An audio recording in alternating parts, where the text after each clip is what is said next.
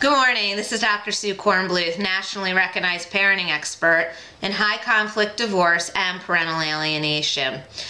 Yesterday I was sitting in my office and I was thinking, what is the one essential tip that I can give you to help you move closer to reunifying with your alienated child? So whenever I have a specific question, I always try to go to the specific source of information. And so yesterday I took it upon myself to email 3 of my clients that have successfully reunified with their alienated children.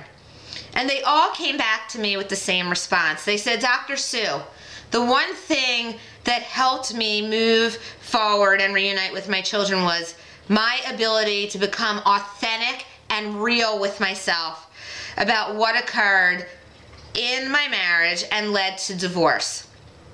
They all said that when they were able to look at their role in the marriage and see that at times they did not always make the right choices or they did not communicate in the best way with their spouse, they were able to release a lot of their anger towards their ex and come to a place where they were able to validate the anger that their ex had towards them.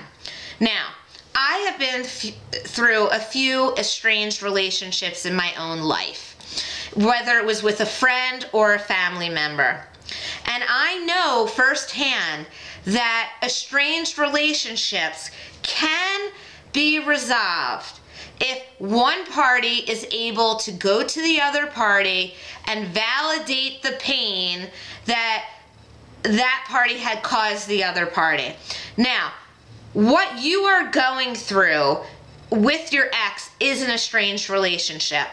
When you are in an estranged relationship with someone, they are not going to be willing to listen to you or help you. And in the circumstances where you are as a targeted parent, the alienating parent is not going to come to you and validate your feelings. So you need to step up.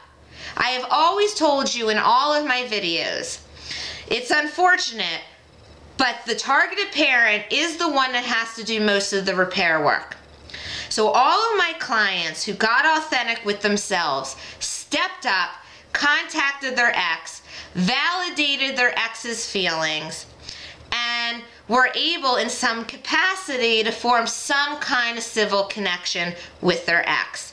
That civil connection led their ex to help them get closer to their children. Now, it comes down to this.